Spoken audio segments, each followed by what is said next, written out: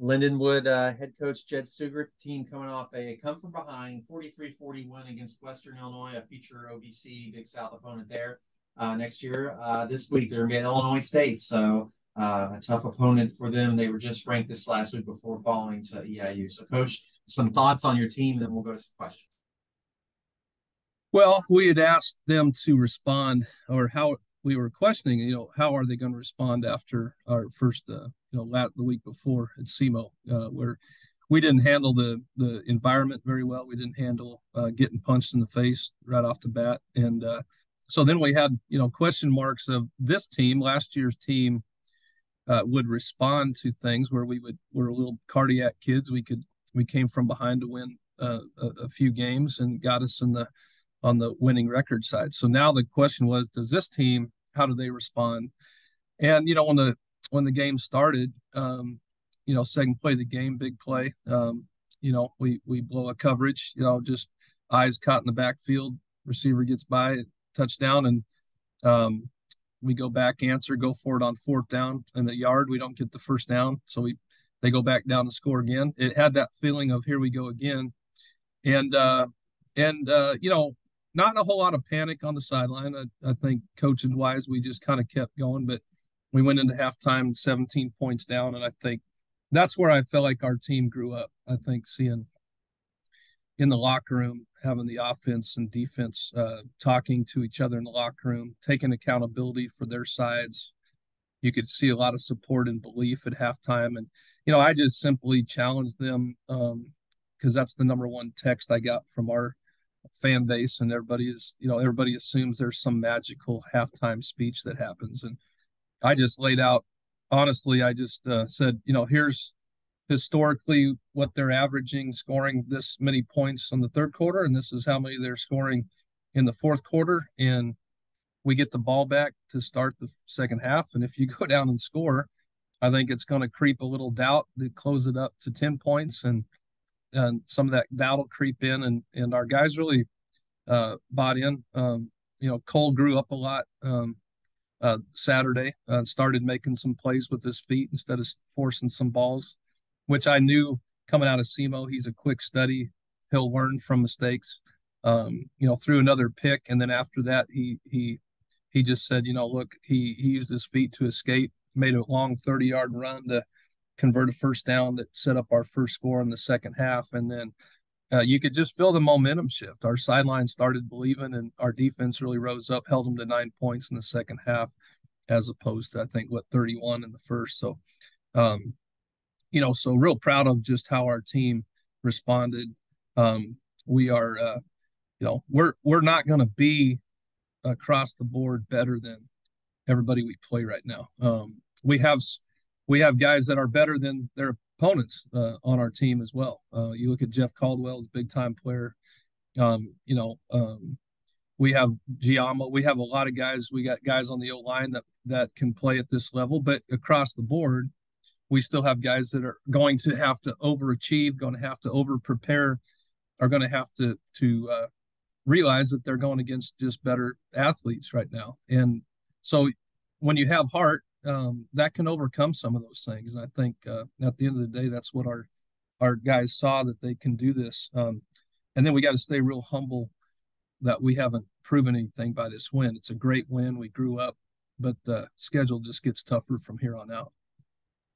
Thanks, Coach. We'll go to some questions. We got Dan with Prairie State Pigskin, covers Illinois schools. I think you've talked to him before. We'll start with him. Yeah, Dan. Morning, Coach. Nice to see you. Yeah, nice seeing you too, man. So you just played Western, and they played Illinois State already. Does that help you at all, looking at the film, that common opponent? Sure. Yeah, I think that helps. Because you kind of see. I don't really look at score differentials and say, okay, this should happen.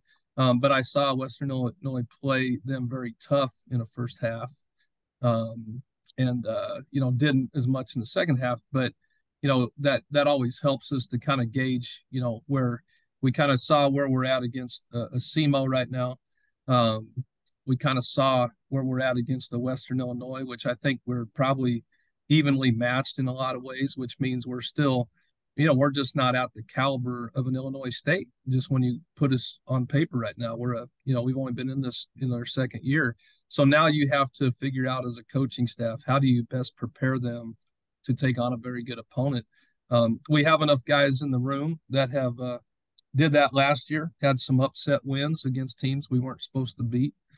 And so, you have to really understand and respect your opponent and not fear them, but you have to respect what they do and then try to figure out some weaknesses that you might be able to expose. And we're still, to be honest with you, we're still game planning all the way up till 2:30 our team meeting today, figuring some of that stuff out. But it'll be another good test for us to see how our guys respond. It's our third road trip in a row, handling the road. They handled it really well last week, but three in a row is really tough. We'll see kind of, how they handle that as well. I'm sure you're well aware Illinois State's pass rush. Is that your biggest concern? Sure. I mean, they're very good up front, very good defense. I mean, it's they've got athletic, quick twitch guys. You can see it be a good challenge for our offensive line, because I feel like that is a strength of ours right now with this offense. We've got some veteran linemen, and they're doing a pretty good job. But we know the challenges that present us, and that's one of the things that kind of stick out to us when we were watching film. Especially, I tend to, being a defensive guy, I tend to spend a lot of time watching offense, but got a lot of time to watch their defense yesterday and a little bit this morning. Very good defense. I got one more for you, and then I'll turn it over to Kyle or whoever else might be on. Does the fact they have that pass rush and they do like to walk guys up from the secondary quite a bit, does that change your passing approach? I know, for example, I was at the game last week when they played Eastern Illinois. Eastern threw a lot of, quick routes, although they did hit some big plays on their touchdowns. Well, that's kind of built into our offense a little bit in the progressions anyway. And so, offensive game plan, you want to always kind of, we want to be able to run the football.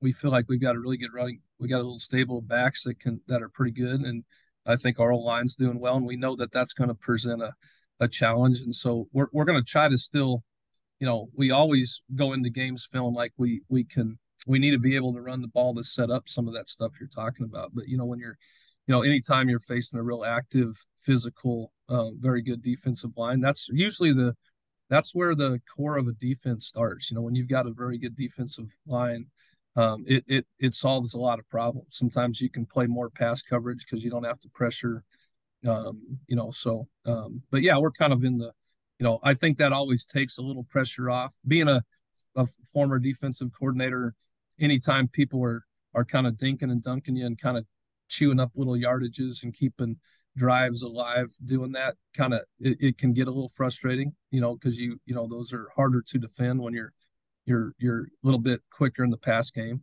And saw that a little bit, what Eastern did to them a little bit, but that's always kind of built into our plan. Thank you very much for your time and answers. Thanks, Dan. Appreciate you.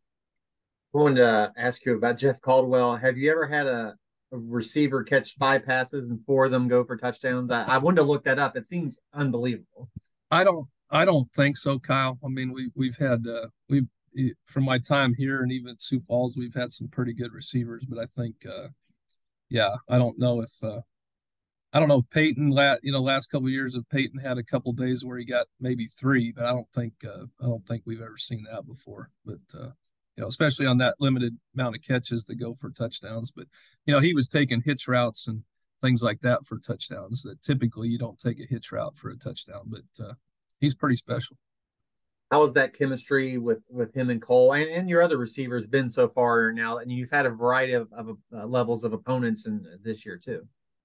Well, I think I saw, I don't think Jeff and Cole played with when I talk about young guys growing up, like last week against SEMO, I think we were a little wide-eyed. And so when I say growing up, they just kind of played with a little bit more confidence this week. And I think that helped, it helped Cole, it helped Jeff, it helped some of our Spencer Red was kind of an unsung hero in our receiver core because of 2 or 3 big time catches in traffic, getting hit to convert first downs that enabled us to go down and take a lead. There's a catch that he made while he's getting hit, ball bounced up, he still grabbed it and converted a major first down for us. And so Spencer, and he had a long kickoff return that really got a spark going for us to answer in the first quarter when we were down 14, and all of a sudden it enabled us to go down and get our first touchdown to kind of get back in it. So Spencer's kind of been an unsung hero too, a little bit, as far as just with the numbers Jeff had and everything, and also just Robert Giamo, just in what he's doing, being pretty consistent. But yeah, you can kind of feel a little bit of their confidence. I think it's a humility about them. They know that we're not, nobody's going to lay down for us. We're going to still be looked on as the new team, the D2 team. It was fun to see our guys, last week when the crowds and student sections are chanting, D2, I think that affected us at SEMO. Guys were looking up, and I think last week to hear that, we hear it every week. I think now it gives a little bit of reminder. Those are reminders to our team that, hey, we got to play up to the best, give the best efforts that we can, because a lot of these guys were recruited as D2 players, and so we don't really take it as an insult. I think it's a little bit more of a reminder for us. So I'd encourage them all to cheer D2 as much as they can.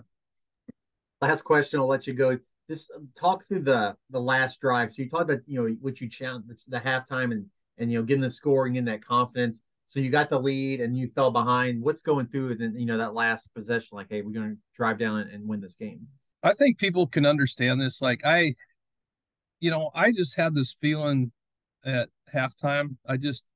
When you heard I've been in locker rooms before when I've been a position coach on a team that maybe wasn't completely healthy when it came to crossing over to offense and defense. There was a lot of finger pointing. To listen to the amount of accountability, it was almost like one of those things like, no, it was our fault. No, it's our fault. No, it was our fault. It's like you just kind of had this feeling that we were going to win this game. And I've had those feelings before. And when you have them, it's like, we just kind of had a belief. And so that last drive, I just, the way everybody was picking up pressure, the way we were, Cole was throwing, the way we were catching, even we had to wait on a review to see if we got a first down, because it might have been a 4th and short. We had the play call. I knew without a doubt we were going to run the ball and get a first down, where we didn't in the first half, because our confidence just looked different. So a lot of key plays that were made in that final drive. But at the end of the day, there was still, our defense did not have a great day in the first half. Their confidence was shaken, but to end that game, they had to come out and stop a drive to get down to so they didn't kick a field goal to go to overtime. And our defense, our D-line made pressured quarterback, and we got a sack, we got a tip ball to end the game defensively. So really, they kind of put the icing on the cake for us to come out and get a 4 and out, so we could kneel on the ball and end the game. Coach, thanks for your time this morning. Best of luck this weekend. We'll talk to you again next week. Thanks, Kyle. Dan, appreciate y'all.